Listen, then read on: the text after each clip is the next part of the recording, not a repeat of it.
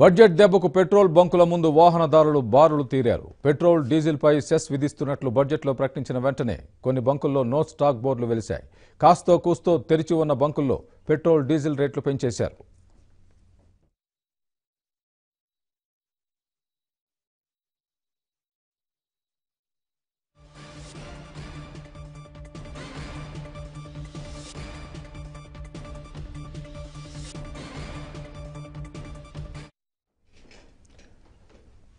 నిన్నటిదాకా పైసల్లో పెరిగిన పెట్రోల్ ధరలు ఇప్పుడు రూపాయల్లో పెరగడంతో వాహనదారులు పెట్రోల్ డీజిల్ కోసం బంకులకు పరుగులు పెట్టారు.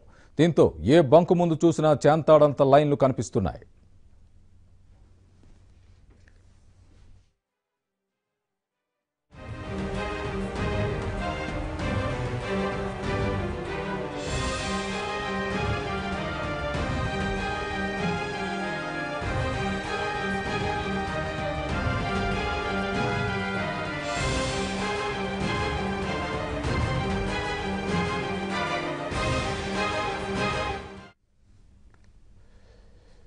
అసలే నిత్యావసరాల ధరలు కూరగాయల రేట్లు ఓవైపు మండిపోతూ ఉంటే ఇప్పుడు కేంద్రం విసిరిన పెట్రోల్ బాంబుతో వినియోగదారుల నడ్డి విరిగింది.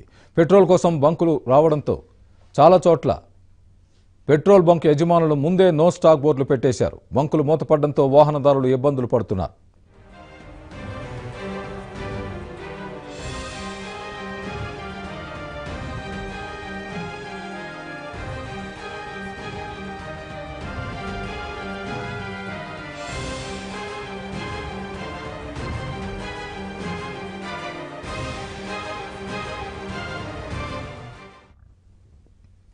కొన్ని చోట్ల బంకుల్లో లీటర్ పెట్రోల్పై ₹2.5, ఇంకొన్ని చోట్ల డీజిల్పై ₹2.30 దాకా పెంచేశారు. దీంతో వాహనదారుల జేబులకు చిల్లులు పడ్డాయి. బండి నడపాలంటే అదనపు భారం భరించక తప్పని పరిస్థితుల్లో వాహనదారులు తీవ్ర అసంతృప్తిని వ్యక్తం చేస్తున్నారు.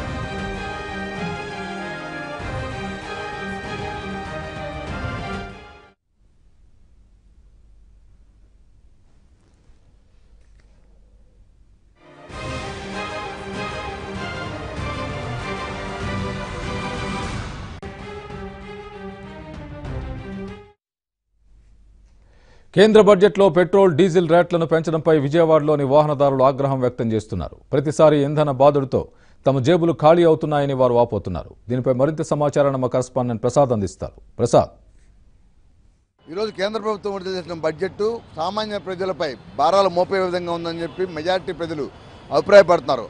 ముఖ్యంగా సామాన్య ప్రజలకు అతి కీలకంగా వ్యవహరించే రవాణా రంగంపై భారాలు వేస్తుండడంపై కేంద్ర ప్రభుత్వ తీరును అందరూ తప్పుపడుతున్నారు. ముఖ్యంగా ఇప్పటికే వివిధ రూపాయల రోడ్ ట్యాక్సులు, టోల్ గేట్లు, సెస్సులు వసూలు చేస్తున్న కేంద్రం తాజాగా పెట్రోల్ డీజిల్ ఛార్జీలు పెంచడంపై ఆగ్రహం వ్యక్తం చేస్తున్నారు. ఎందుకంటే ప్రతి ఒక ప్రాంతం నుంచి మరో ప్రాంతానికి వివిధ రకాల నిత్యావసర వస్తువులు చేరవేసేందుకు రవాణా రంగం కీలకంగా వ్యవహరిస్తుంది.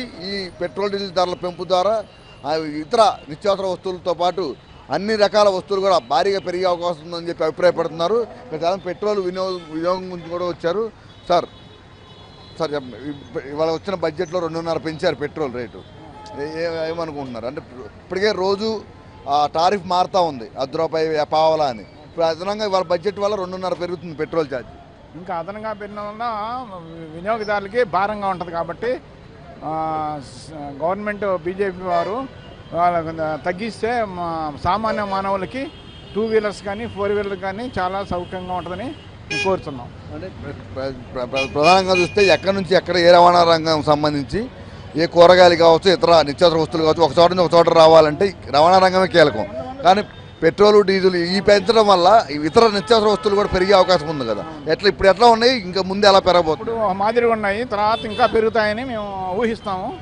ఇంకా పెంచుతారు. టమాటా ఇప్పుడు 40 రూపాయలు ఉంది, టమాటా 40 ఉంది, ఇప్పుడు 60 కూడా వెళ్ళొచ్చని నేను అనుకుంటున్నాను. రైతు బజార్లో రేట్లు బాగానే ఉన్నాయి, కానీ బయట బాగా అనూహ్యంగా పెరిగిపోయినాయి. కాబట్టి సామాన్య రైలు గమనించి గవర్నమెంట్ ప్రభుత్వం కూడా తగిన చర్యలు తీసుకోవాలని కోరుతున్నాము. ఇప్పటికే మారుతా ఉంది అధిక ధరలు, ఇప్పటికే సామాన్య జనం మధ్య తరగతి వాళ్ళు నడ్డి రిగిపోయింది.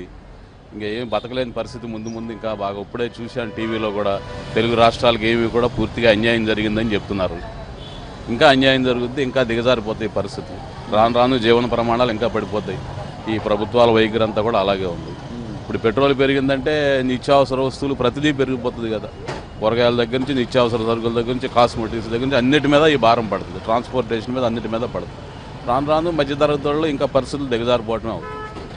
పెట్రోల్ ధరలు పెంచడం మీద అందరూ కూడా అభ్యంతరాలు వ్యక్తం చేస్తున్నారు. ఎందుకంటే రవాణా రంగానికి సంబంధించి ఈ మరీ కేంద్రం భారాలు మోపడం సమంజసం కాదని చెప్పి ఇక్కడ పెట్రోలు అలాగే డీజిల్ వినియోగదారులతో పాటు లారీ వాహన యజమానులు కూడా తీవ్ర ఆక్షేపణ వ్యక్తం చేస్తున్నారు. ఎందుకంటే ఇప్పుడు ముఖ్యంగా రవాణా రంగానికి సంబంధించి లారీ పరిశ్రమ కీలకంగా ఉంది.